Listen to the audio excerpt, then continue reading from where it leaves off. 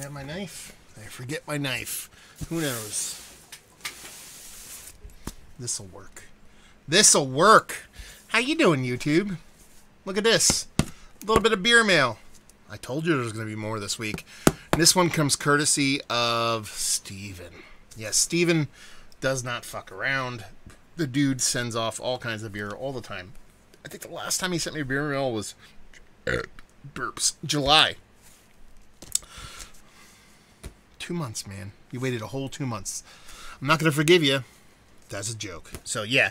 Who knows what's in here? He usually sends me all kinds of crazy stuff. There's mystery beers. There's this, that, and the other thing. I don't know. But we're going to dive in a sucker and see what's what. Here we go. So, yeah, we'll see what's up. Oh, yo, finally made it for one of the live unboxes. Steven's in the house. So, yeah, digging on this. And then we actually have Tom Davis. Oh, hi, CT. In the hizzy. That's what I'm talking about. Hey, man, you're awesome. Matt Kresge. I was going to say I know I'm awesome, but I'm not that pretentious. So we'll see what's what. I'm actually glad Steven's here for a live unboxing. This is going to be fun. We'll see what's what. One of these days it's going to be filled with something other than beer. So we'll see what's what. Ah, yes. Yes. Oh, I'm not going to be able to do any, like, impromptu, let's drink a beer straight out of the box thing, because this is probably warm-ish, because it got delivered probably about an hour or so ago. Oh, look at this. All the New Englanders up here in the house tonight. Cody's up in here. Tom's up in here. Tom Davis. His new money dude, bro. That's what I shouldn't be calling Tom Davis. We agreed that I'm only supposed to use that other name for his stuff, so we'll see what's what. And, like, I've been very kind of conscious about, oh, God. Crate and Barrel. I've been conscious about, like, scribbling out, like, people's addresses so YouTube people don't see them. And, like, Steven has his like, label right here. I marked it all out. But I'm like, oh, man, I ripped the whole label, and there's a whole nother label underneath it that's, like, taped over. So I had to find some poopy. What are you doing here? Double layer stuff. Anyway, I don't know what I'm doing here. Okay. Fancy packaging. Oop. Water bottles. This is no fun. You guys can't see. So, let's do this. And that. And that. Okay, first up. I gotta position this so I don't knock half of my shit over, and that way you guys can see stuff. Okay, that'll work. Probably better. There we go. Buttonwoods Brewing. Never heard of these guys before. Before I go into it, let's go in the comments. It says, I'm waiting for Cloud9 to come back out of New Park. Yeah, a little bit of Cloud9, baby. Cody Catton saying, sipping on some D-Hop 25 from EQ. I haven't had some EQ in a while. I got some not too long ago, but I really need to dive back in some of their stuff. And Matt Kresge says, wow, now how to say the last name. Impressed. I am trying to break into microbrew sales for a New Jersey brewery. Do you know anybody hiring? Now, for your last name, Kresge, I know a bunch of Kresges, so I think that's why I kind of nailed that. And anybody hiring for sales, it's a hard time, brother, because it's, COVID times.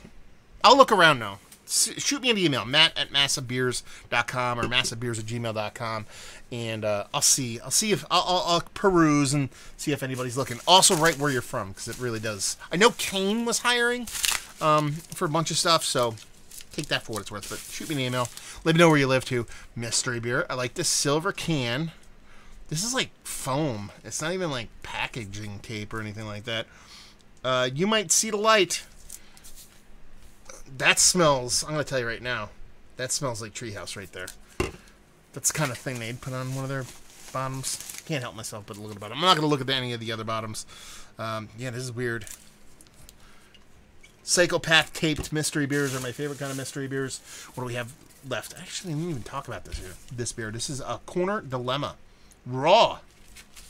Did you see that? It's a raw India Pale Ale. I don't know what that means. Raw India Pale Ale. But sounds kind of fucking metal or something. I don't fucking know. So we'll see what's what. Corner Dilemma. Raw India Pale Ale. These guys are out of Buttonwoods Brewery is out of Rhode Island. Cranston, Rhode Island. So yeah. I dig the label. It's a little kind of barn thing. We'll see what's what. So next up we have Another Buttonwoods. Look at these guys. Clean cut, a little barber chair, India Pale Ale. It's not a raw India Pale Ale, mind you. It is an India Pale Ale.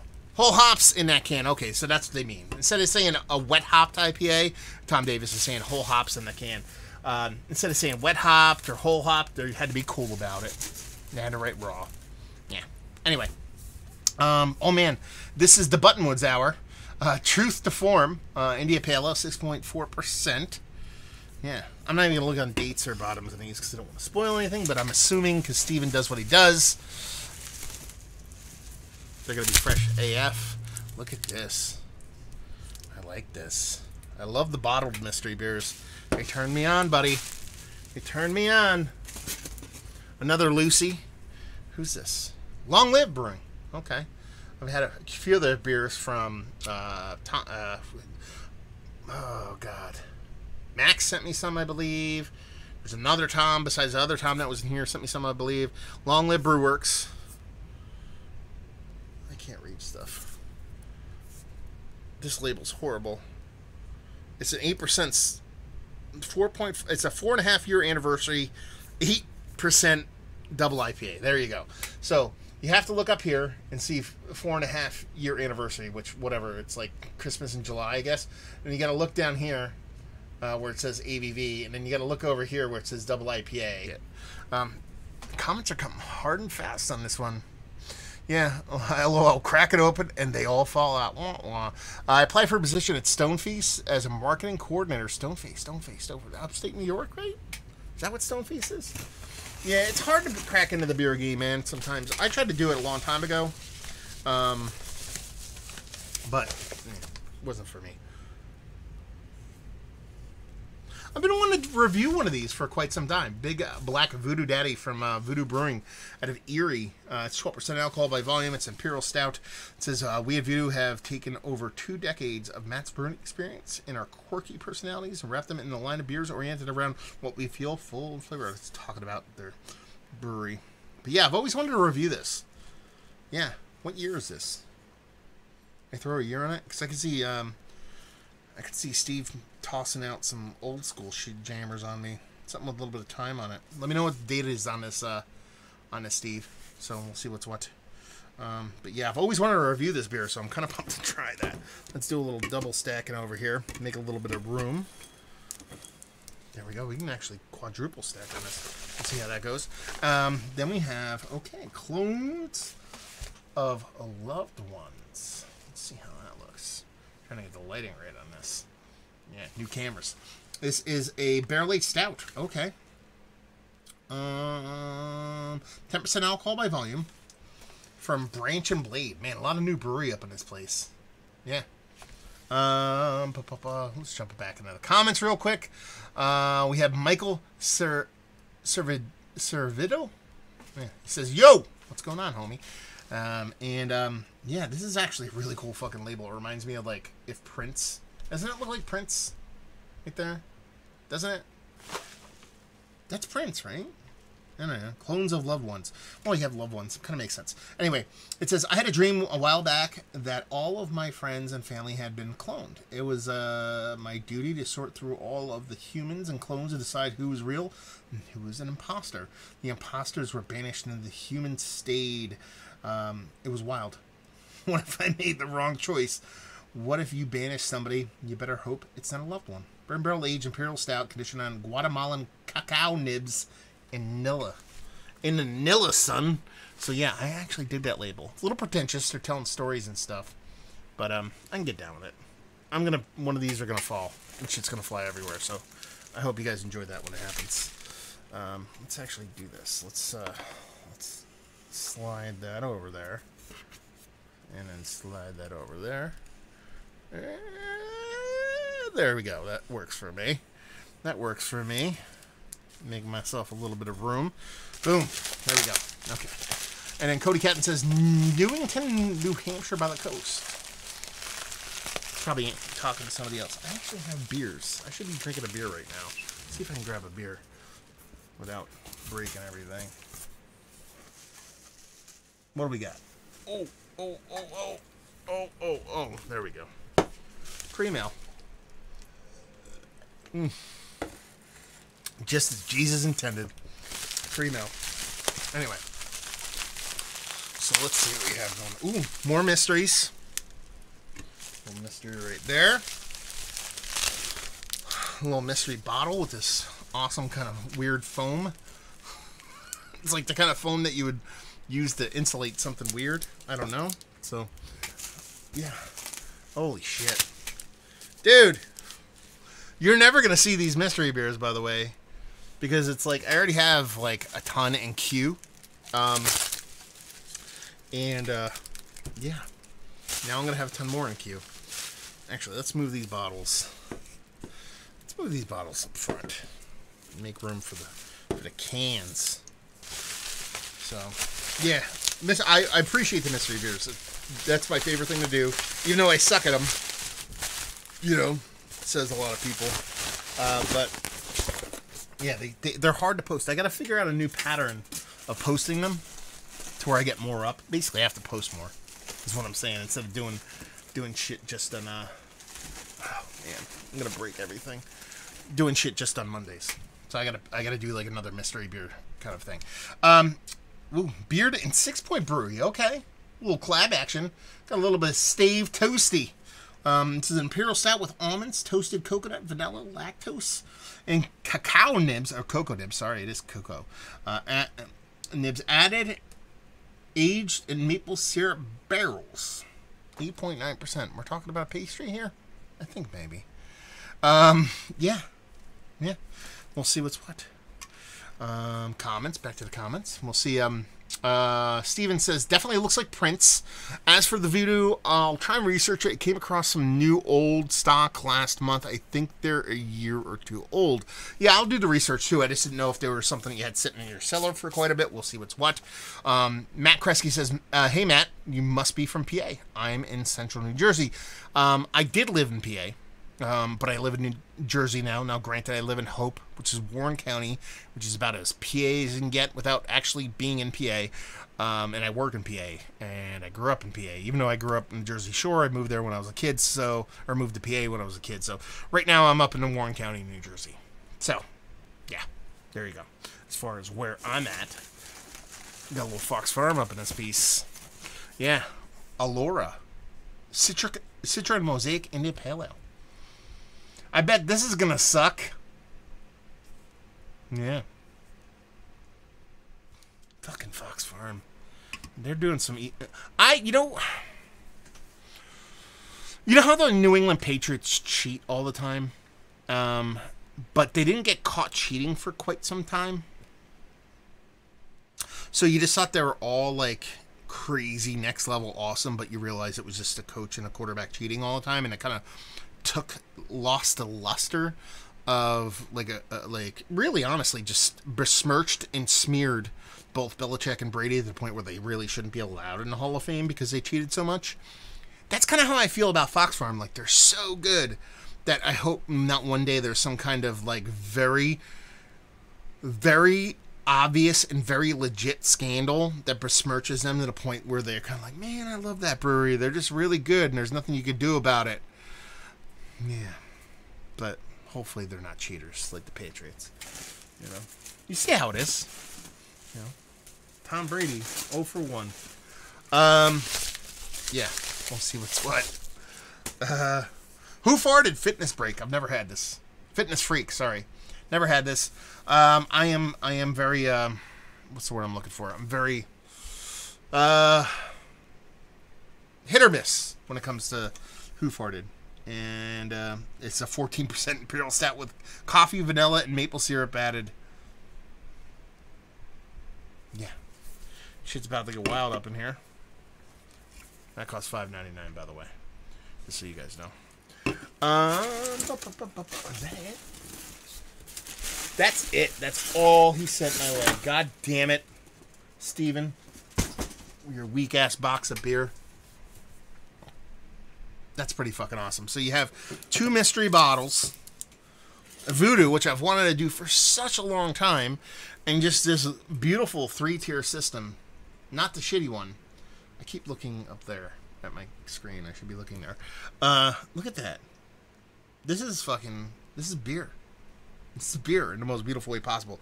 Love the mystery beers and the bottles and everything else about it. I mean, new brewery all over the place from this Buttonwood I've never heard before. We have, I forget the name of this brewery, new brewery stuff that makes me want to think of Prince. Mystery beers, Fox Farm, Fuck the World, a little bit of collab goodness, old school jammers, and a new school world. Life does not suck. Thank you very much, Steven. You crushed it as usual. I am the luckiest guy of luckiest guys. Thank you very much, brother.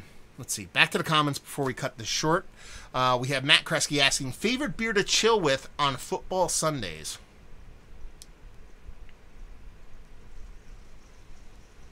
And this is honest. This is not me, like, trying to be, like, cool or funny or ironic. Shitty beer. I like shitty beer on football Sunday.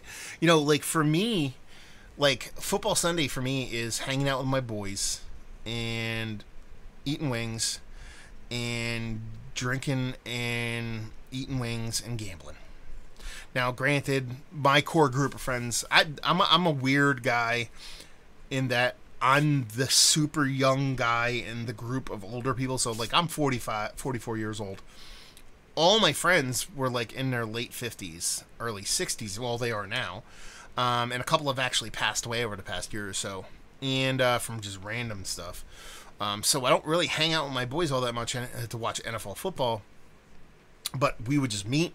I would drink shit beer. I would drink Miller High Life or fucking Labatt's, because my buddy loves Labatt's. So if I go to his house, we drink that. And we eat wings, eat fucking pizza, fucking do shots of LaRue Blackberry Brandy, and watch football, gamble.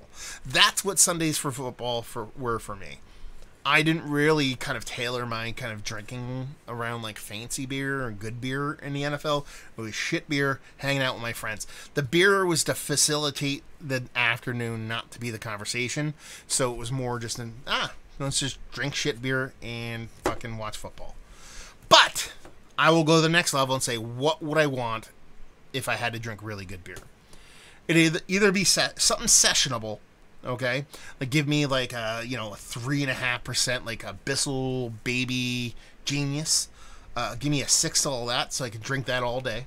Or it would be give me 2 gigantic bourbon barrel aged barley wines, and I would drink 2 500 milliliter bottles over the course of 8 hours. That would be my answer.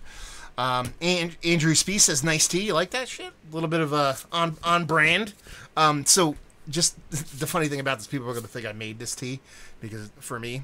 So I used to own this t-shirt 20 plus years ago. That is not a joke. And I totally forgot about it. And I was going through, like, I haven't worn it. I don't know why I still had it. I have not worn it. Last time I wore this version of this t-shirt was probably, I was 26 maybe, so you're talking almost 20 years ago, 18 years ago. And I was getting a bunch of clothes together to donate to like Goodwill and all that kind of stuff. So I was going through basically old t-shirts and jeans and all that stuff. And I came across this. But this is like I actually ordered a new one because the old one was just fucked. And it was for a magazine called Massive Mag, which was a Midwestern out of Milwaukee, actually. Milwaukee-based underground electronic music e-zine. That's not even e-zine, zine, like paper. Like a zine, you know what I mean, from scene days. And I saw it, and I go, oh, my God. Be like, I love this shirt. And I didn't take my name from this. It's just random chance. Maybe, subconsciously, I kind of thought about it. But, I was like, okay. I wonder if this place still exists. You know what I mean? And I'm like, they do. And they actually still sell the t-shirts. So I ordered 2 of them. So, yeah. Got my own massive t-shirts that I didn't even actually purchase or make or do any of that stuff. So there you go. And then we have Cody chiming in at the end saying, need to get down to Fox Farm ASAP. You got to go, dude. I haven't been there, and I'm telling you gotta go. It's because their beers, like they're the best brewery on the planet as of right now. And I'm not saying that kind of off the cuff, like, let's just make a statement saying they're that fucking good. Nah, dude, like everything they do, and they do everything they do, because they do, Schwarzbier and Box and Pilsner and Lager and fucking bottled table beer and hazies and everything is so good. It's just so good. I cannot wait to get up there. I cannot wait to get up there. And when I get up there, I'm going to be hanging with Steve. I'm going to be hanging with Max. I'm going to be hanging with all the boys from New England. Tom, all of us. We're going to get shitty. Like 5T shitty. It's going to be super fucking shitty. Yeah, it's going to be awesome. So, yeah, thank you very much, Steve. He chimed in, actually said, by the way, no worries on getting the mystery beers out faster. Just don't want you to run out like the beginning of this year. But here's the thing. I don't like people to wait in the mystery beers. So, and that's the thing. It's not like it's taking me a while to get through the mystery beers. I drink them. They just sit in queue. But I want to devise some kind of math. I got to ask, like, some kind of mathematician on how to kind of, based off of the amount of mystery beers I have, how many should I post based off of how many I receive? Like, find somebody to do some kind of, like, math. It's not even math at this point. It's 2 F's. Math. M-A-F-F. Math. Because I don't want people to wait. Because, well, you don't care. There's a lot of people that send me mystery beers that I'm like, I feel bad because I'm like, it's going to take like 2 months for you to see the mystery beer. So I've been trying to pepper, like instead of running chronological order in the mystery beers, I've been trying to be, okay, post one from old, post one that's semi-new. And that's why I reposted an old one the other day because I forget which ones I've posted. So I'll figure it out. They'll go up. I might do a couple Mondays like I did the other day. I did 2 or 3 Mondays ago. I did 7 mystery beers in 7 hours. So for every hour, I put a mystery beer up, and that put a very small dent in the amount of mystery beers I have. So, and before we get too wild up in here, Steven saying, or Anthony saying, next time I see them release Double Burst, I'll have to take a ride. Yeah, you and me both, brother. Steven Line actually says postcode Fox Farm Hang. Fuck yeah, dude. Fuck yeah, it's happening. I can't wait to get up there. It's like my #1 brewery I need to go to post-COVID. But so in like 5 or 6 years, we'll definitely hang out. And Anthony Scalise said, about a year ago, probably, but still remember you saying Double Burst may be your favorite IPA all time, which is saying something. Is that good, dude? And batches change, you know what I mean? Like, one of my favorite IPAs of all time was the Gewürztraminer Double IPA that dialed in from Trillium, and I had their latest version of it about a month and a half, 2 months ago, and it was hot garbage. So shit can change, except for Fox Farm, because their shit's always awesome. So there you go. What do we got? We're at 23 minutes on an unboxing here, so I'm gonna take off and just say thank you very much, Steven, for sending this off. Super cool package.